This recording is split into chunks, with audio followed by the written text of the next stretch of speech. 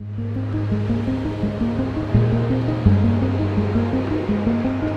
go!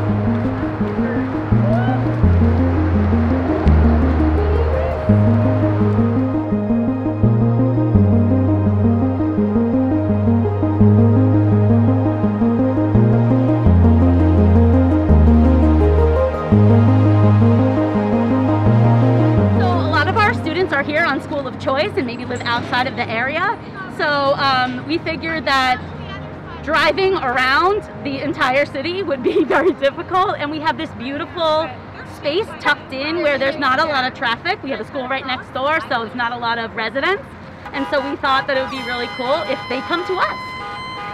It's so hard to reach every student because in Long Beach they're all over the place, and we thought, hey, if they can drive by, then we don't have to drive and wave at the same time, and you know, the kids can just wave and cheer and squeal for us because school's closed, hearts are open. But it's been nuts. It's just hard for them. I think they miss their friends, the communication, you know, that hug from their teacher here and there. Yeah. It's just like, it's just really, okay, now I get emotional. It's really hard to be away from everybody, and we know that some of our families are really struggling, and it's just nice to show them that we love them, we miss them. Just overexcited to we're overexcited to do this already. Woohoo! And it's Teacher Appreciation Week. Yes, in fact today is Teacher Appreciation Day, so that's why we chose this day, and we're just very excited.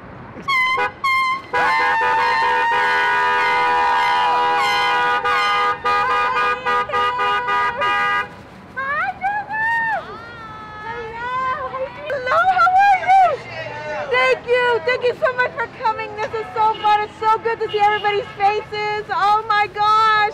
And the dog. Woo! Every year the teachers say, oh, this is the time that we just need to take a break. But this is not a break. This is completely different, and we are working harder than ever. I think some of this actually has made parents more appreciative of what goes on at school and how difficult something like giving a spelling test can actually be. So I mean, I have younger kids, and it's like, you know, some of the other parents too are like, oh, I didn't know this was that difficult. I just thought it was a bunch of words. It's like, yeah, I think they can appreciate more of what this job isn't just standing and talking to people. At school, it's great because it's fresh air, it's being outdoors, it's seeing little people. Remember, we signed up to work with little people.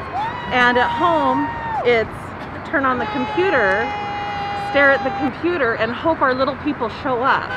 Hope they're turning their work in. Hope their parents are doing okay. Hope that their home life is okay. So it's a lot of unsure expectations instead of on-the-spot expectations. When they walk in the door, they know what we want, we know what they want. But at home, it's a totally different ballgame.